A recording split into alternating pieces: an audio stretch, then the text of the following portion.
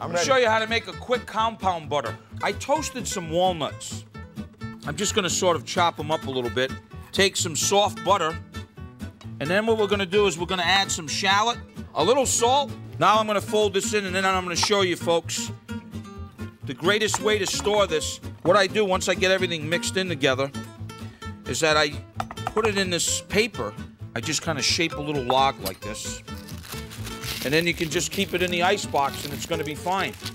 And it'll re-solidify. And then when you're ready and you got something to grill, you just cut a little slice, put it on top, it melts. Happy, happy.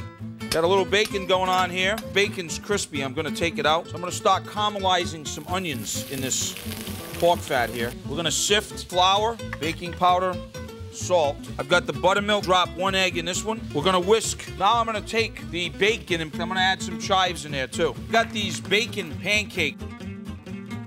And then you can see how the onions are caramelized. Get a little pancake, a little walnut butter, caramelized onions, kicked up pancakes. There you have it, folks. A little bacon pancake with caramelized onions.